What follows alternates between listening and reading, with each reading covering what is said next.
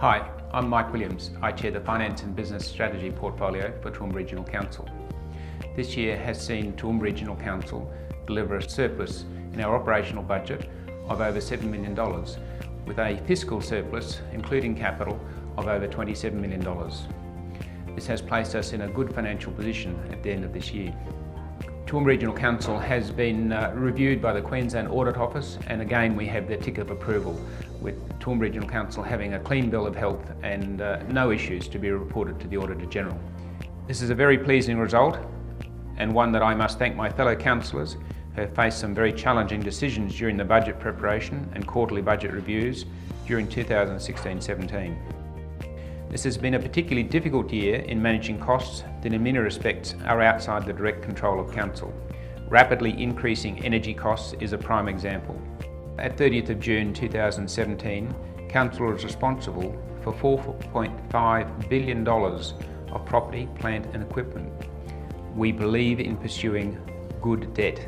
Good debt is within our ability to repay it over a reasonable period of time, primarily 20 years. And never take on more than can be serviced within the broader parameters of our long-term financial sustainability plan. It is debt that is incurred on essential infrastructure such as water, wastewater treatment, community facilities like libraries. I'm happy to say that Council has been able to manage its debt balances responsibly every year for the past 8 years since amalgamation. But it's not all about the dollars, in fact far from it. We know very well that the community demands high levels of service from its elected members and the administration that supports us. We know only too well that our residents and ratepayers don't wait on the phone for too long before their questions and queries can be answered. Maintaining our target of answering the phone within 20 seconds is an industry-leading benchmark. We successfully delivered over 400 business improvement initiatives. Many of these related to enhancements to Council's computer enterprise resource planning system.